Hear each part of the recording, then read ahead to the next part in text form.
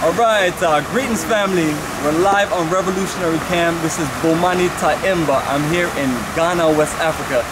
It is Friday, May 26th, and we're at Nkrumah Memorial Park. And family, this is my 12th time in Ghana and my 12th time at this park here. I can never get enough of the great Nkrumah. We love the fact that he did a whole lot for our African family globally, and the fact that he was always looking to incorporate us as Africans on the continent and Africans in the diaspora connecting together.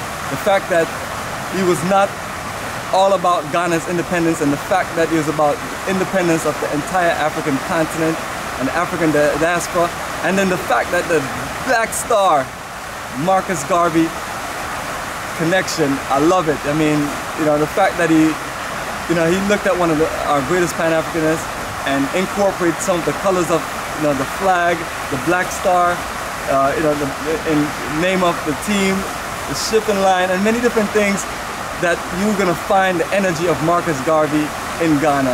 And Nkrumah, that connection is incredible. In our tour book, we give a nice profile of Marcus Garvey and Nkrumah and show the link and the connection.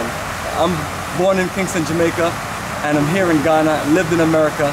So all of this is relevant to all of us who are in the world of Pan-Africanism. You see, our company is called Africa for the Africans for a reason.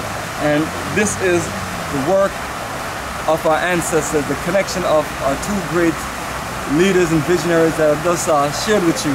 And people like myself learning from their works and their energy and being happy to be a part of this movement and energy. You know what I mean? Family, the things that we do is not a job.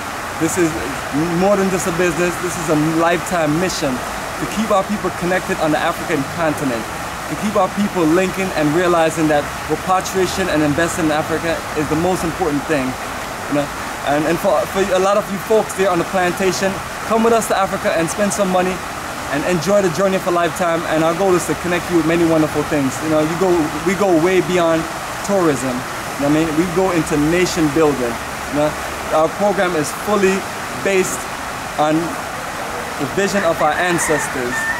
We talk about Malcolm X, we talk about Nkrumah, we're talking about Marcus Garvey, we're talking about three of our best visionaries, and incorporating their works into what we now have as Africa for the Africans.